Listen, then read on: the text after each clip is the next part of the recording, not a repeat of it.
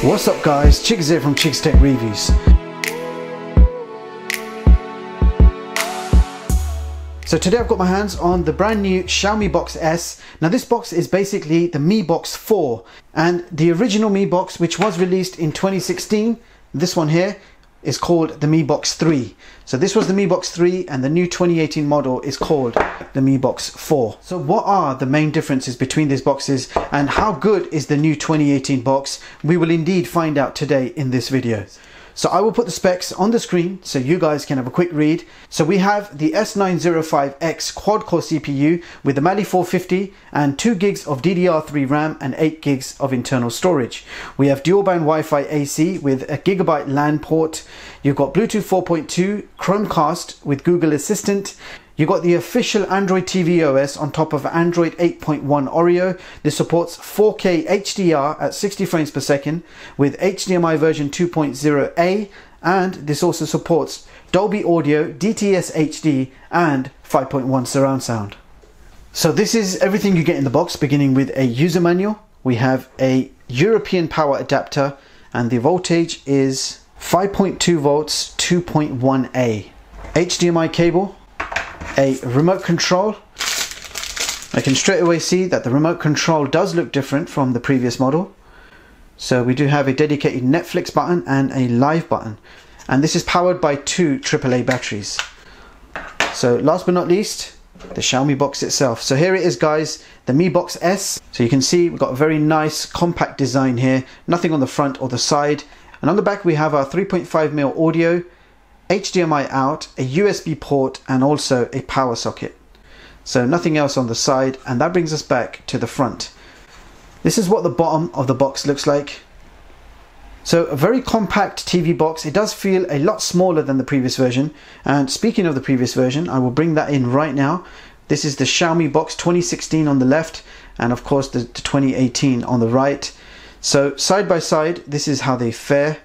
If I put the 2018 on top, you can see that the older version is slightly bigger. However, the newer version is slightly thicker. So if we compare the ports, the 2018 model is on the bottom. You can see it's exactly the same setup there, exactly the same ports. Not only that, you've got exactly the same specs. I believe we've got Bluetooth 4.2 in the new box, and the old box I believe has Bluetooth 4.0. Apart from that, all the specs are identical. The design is slightly different. It's a little bit more compact. Now the main differences between these both models, first of all, is the packaging. You can see the packaging is much smaller. You're getting exactly the same accessories, except you've got a smaller box on the new version. Not only that, the other major difference between these boxes is the remote controls. So you can see the new remote on the right has a dedicated Netflix button and a dedicated live button. You've also got a Google Assistant button there. So previously you had a microphone button. The volume control power button is all still there, and we also have an apps button. So it looks like it's going to be a much better remote control with more functionality, and I do look forward to testing this out. So now I'm going to get this hooked up to my TV and capture card, and we are going to find out how good this box really is. I'll be right back. So first of all, I ran a boot up speed test, and this TV box took 33 seconds to fully load the home screen from a cold start. Now this is the official Google Android TV OS version Oreo.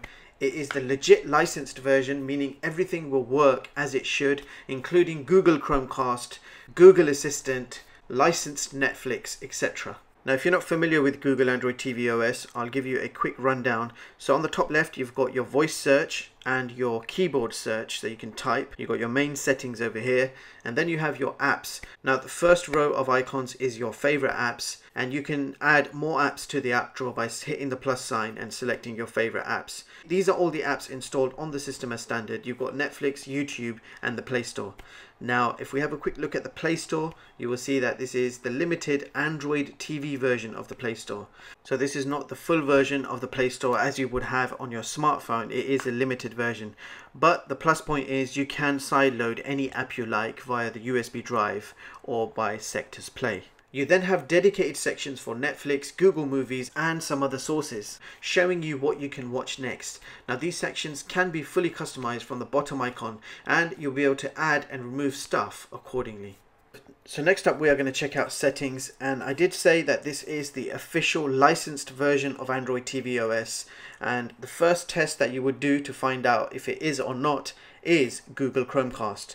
So this does have Google Chromecast, so you can pick up your smartphone, open a YouTube video and cast it straight to the TV box. So I'm going to test this out and show you that this does work absolutely fine. So I'm just casting one of my YouTube videos from my Huawei Mate 20 Pro, and as you can see it's successfully linked immediately. It's playing the video and I can control it from my smartphone. So Chromecast works great. So quick look at sound settings. This box does support Dolby DTS and 5.1 surround sound. Now let's check out the system storage. This box has 8 gigs of internal storage, from which we have 4 gigs free to use. So the system storage is quite low on this box, but there is a workaround. All you do is connect a USB drive. So I just connected my 64 gig SanDisk USB stick, and as you can see it has come up. Now if I click on that drive, I will have the option to erase and format as device storage. So it will delete everything on the stick and it will convert that to internal storage. So then you will have 64 gigs of internal storage, including what you had before, giving you a total of 69 gigs. So this is a workaround which works basically on any Android TV box. Now if we have a quick look in About, you will see that we are running Android version 8.1.0. So now we're going to play some 4K video samples from a USB drive, but unfortunately there is no media player built in. So I'm going to show you how to get one of the best media players. Go to the Google Play Store and click on search. Now just type in K. Well, what you're typing in is Kodi, but as soon as you type in K, you'll see the Kodi icon.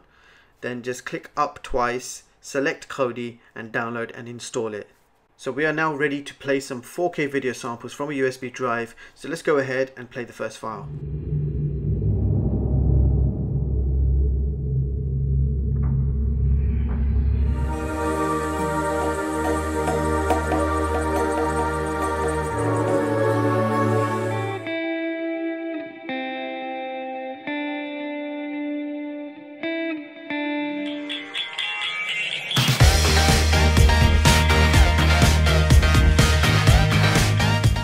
So this TV box does a great job of 4K videos at 60 frames per second. So let's move on now to the YouTube test.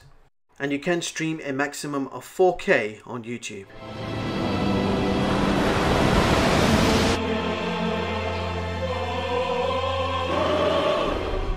Once we get into the house, whatever she asks you to do, you're gonna have to do it.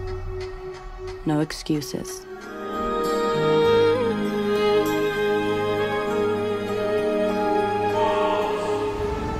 But what could be greater than a king? A hero. This is gonna be fun. He wiped out 50% of all living creatures. That's a dangerous animal. If you can stay in there for more than 5 seconds, you're in the program. So let's move on now to the gaming performance test.